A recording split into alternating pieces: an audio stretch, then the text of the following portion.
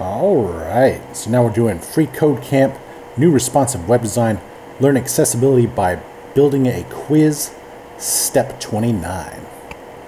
Alright, so to provide the functionality of the true-false questions, we need a set of inputs which do not allow both to be selected at the same time.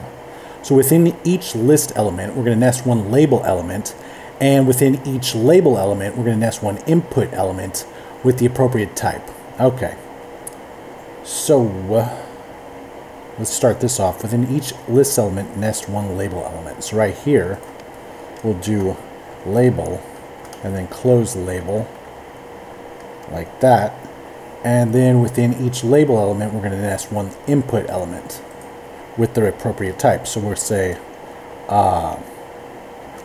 input, and then we just need the slash after it like that.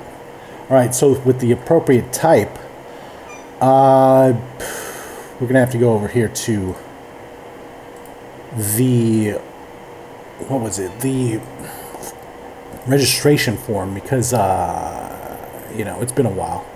So let's come over here and check it out.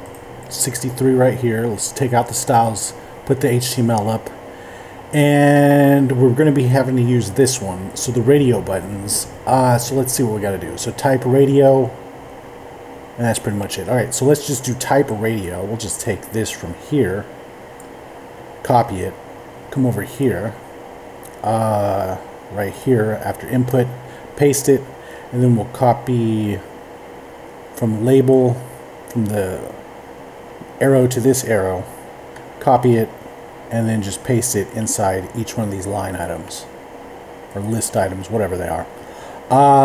And now we've got radio buttons, but not only one at a time.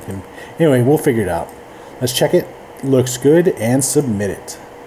All right, now we're on to step 30, and we'll see you next time.